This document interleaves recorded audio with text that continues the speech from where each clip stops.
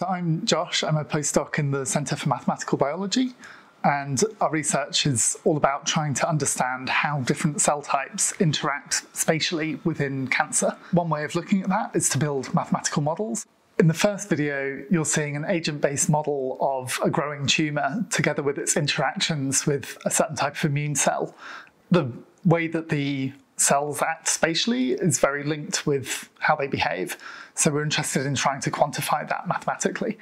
We can do that with various different statistics and mathematical metrics.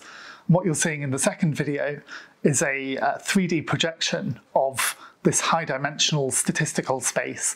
So the way that we choose to describe the simulation mathematically changes where these points will be in that space. And what we want to do is find ways of describing the simulation which we can then compare directly against the same statistics applied to real patient data.